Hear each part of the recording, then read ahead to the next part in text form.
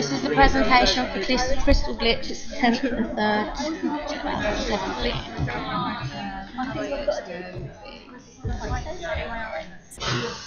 Alright. Hello everyone. Welcome to our presentation. Well, let's all consider for a moment, what is crystal glitch?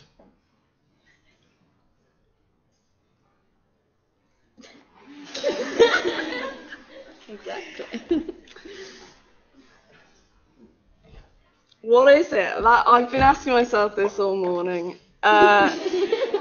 If you look at the words crystal and glitch, they don't seem to go together.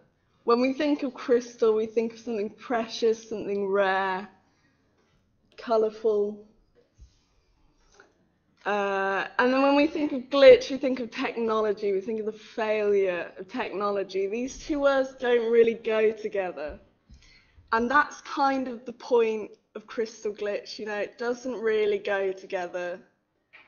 It was sort of thrown together. Okay, so Maddie's been a bit modest, actually, if we're honest, because if it wasn't for Maddie, who was the driving force behind our concept, to be honest, we used the social media platform Facebook. We had our own page, and due to Maddie's amazing mood boards, her words that she consistently kept putting up just so to keep us inspired and motivated. Have you got those words? I do, yeah. So the words we were thinking about were malfunction, glitching, technology, failure, and then on the other side we were thinking about neon, thinking about colour, we were thinking about computers, and so on. It eventually came together to be like an amalgam of all of these things, and we decided that a crystal glitch was in fact going to be a place. It was a sanctuary. It was a place where, upon entering, anything that you had prior to that, any kind of bad feelings, it went. And when you went into the crystal glitch, it was almost like a religious experience, and it was also kind of cultish. It was very sort of like an exclusive club. Yeah.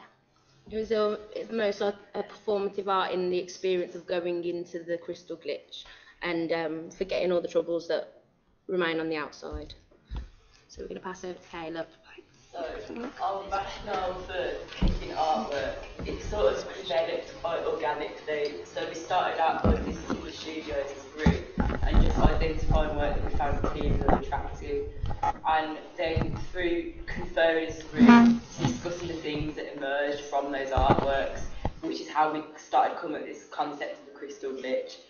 So, and then through identifying these artworks, we were in conversation with artists, not just leaving notes, but by talking to them directly about their artwork, what its themes were, asking them, who do you know that, would you like to collaborate with, building up a network of artwork that was in relation to each other in the building, because we identified that this glitch theme is quite on trend at the moment. And then we were using social media and stuff to network with people as well, communicating as a group over the internet and in person, and with artists themselves. And then, so as this, so some of the artwork that we selected, we decided wasn't part of this concept that was emerging, so we decided not to include it. So it sort of developed quite organically as it went on. So our roles within the group, we quite quickly and easily kind of gave out groups and gave different roles to different people. We also found that we didn't always stick to our roles. We were quite flexible. We mingled together, worked as groups. We also bounced off each other's ideas. So when Maddie came up with her list of ideas, this kind of generated different themes and different ideas we could have used. We had Facebook chats, like we said, that we updated each other with daily, so we were always kind of kept in the loop. We always knew what was going on and kind of what we had left to do, where we were and what stage we were at. The posters are made up of kind of little sections of some of the work that was featured in the show, and the idea behind them was to give you kind of a glimpse of what to expect, but not to give too much away, so that when you walked in, you were kind of taken aback by everything that was in there. So the pink ones are Sarah's work, and then the crystals are scanned bits from Phoebe's work, and they're just kind of photoshopped and sort of merged together. So for the press release, we basically wanted to give an idea of what crystal glitch is, but at the same time not to give too much away. So I wanted to bring forward the concept and explain the work of the artist, but not exposing too much of what the artist's work was about. So for that, we did interviews with the artist and looking at the words crystal glitch and sort of breaking the words apart and seeing what they mean individually and together what they also meant, which meant working with Maddie and stuff and sorting out the concepts for that.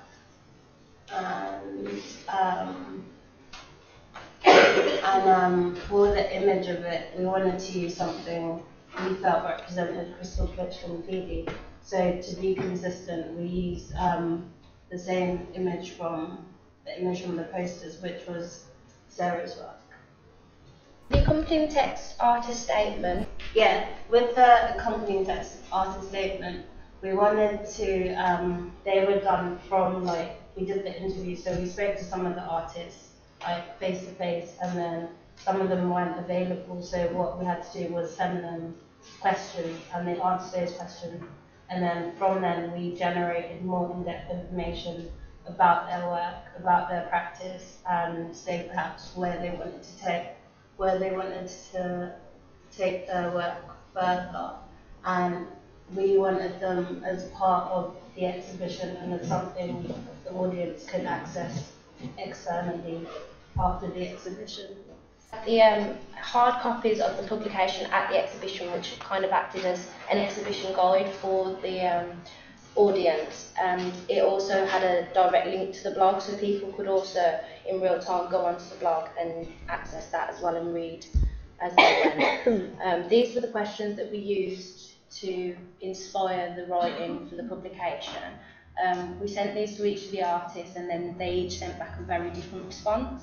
And from that response, be it really brief and vague or be it really in-depth, we kind of extracted a similar structure for each one, so it gave the audience that information about what their motivations and inspirations for their work were and how their work exactly related to the ideology of a crystal glitch. So if you read the publication, they all interpreted it in their own way, and it was quite interesting. We also collaborated with the graphic artists to create these logos. They're all individual for each artist's work, and it just shows like a sneak peek of their artwork, and it evokes a bit of interest, and it's meant to be used as an advertisement almost, so it coerces the viewers into looking further into the artist's works and leads them to our blog and all the websites and platforms of the artists themselves. We didn't label any of the work in the gallery, so we decided to do a floor plan, and the floor plan was provided in the publication, so this meant that if people wanted to know more about the artist, all of the information was in one place, which was a lot easier for them to... So initially the blog was supposed to be quite formal, so that to show their work if they needed to. But in the process of creating the blog, we decided to show the process of making the exhibition as well. And we also showed how things could go wrong and how to fix them in the little time we had to install the works. So this is just further clips now from the exhibition, which you can see it's pretty good turnout. So we just have everything there from beginning to end. It showed like installation shots of the work and also shots from the event as well, so that we had the blog name written on the back of badges that we handed out at the event.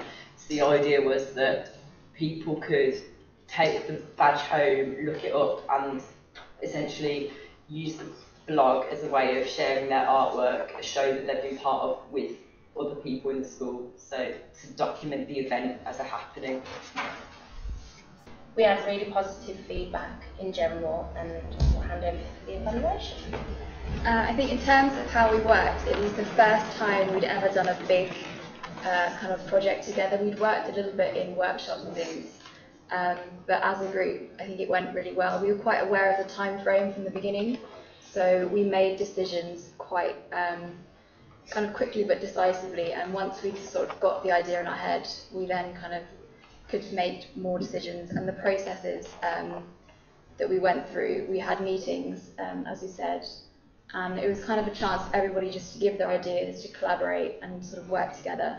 The actual install was somewhat problematic because of a lack of power sockets, so we had to switch around kind of various different pieces, but it ended up working out quite well. We had a lot of positive feedback during and after the exhibition. So people said that having the blog available was a great way to showcase the artist's work further, because we had other information on the blog that was not provided during the exhibition. Several artists commented that the writing that we provided with the work was very effective and put across their point of view about their work very well. The badges were a great idea. However, we did have a comment that said the sound could have been tweaked with a bit in the space. We also had some alternative concepts about our work. So while we thought that it was about the crystal glitch sort of natural and technology, people thought that it was about shadows and light, and also about sound and temperature. There was some internal reflections as well. We all kind of thought that we could have maybe used better use of sound, like we could have incorporated maybe more music, or actually gone further with the glitch aesthetic and kind of almost manipulated the experience exactly, so we could have had like random noises throughout and make it seem as though things were going wrong but they were actually controlled. There were a lot of things that in hindsight we could have probably added, but it was unfortunately the time scale being so soon that we had to show ours. We also had one viewer, I'm just going back to the slide before, one person that came to our exhibition loved it so much she's written an entire essay about it. So that will also be available on our blog if anyone wants to read that, because she's written a really good review of it. So she's in her second or third year here. That's everything. Thank you.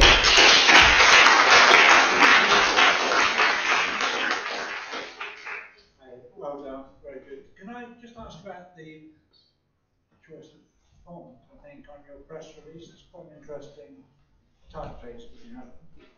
On the press release, well, the idea was to try to have consistency between It's this that I'm quite curious. Do you mean the titles of the artwork, Yeah. or the body of the font? yeah, that's me, more Because the artist. and the titles of the body. It's kind of like just trying to keep this sort of consistent concept throughout the show, because it wasn't just about, it was, like Maddie mentioned, it was almost a cult-like event in a way. That's why we had these badges and stuff. So by creating this sort of typeface for it, it's almost trying to almost give it a sense of branding, a sense of, because we wanted to sort of really create a show that's quite indulgent in a way, and creating its own sort of world, because the idea of crystal glitch is almost like you're stepping into a world, and quite a few of the artists we had, their work was about immersion in other environments. So it was about immersing people really, which is why we chose to sort of create this whole context around it.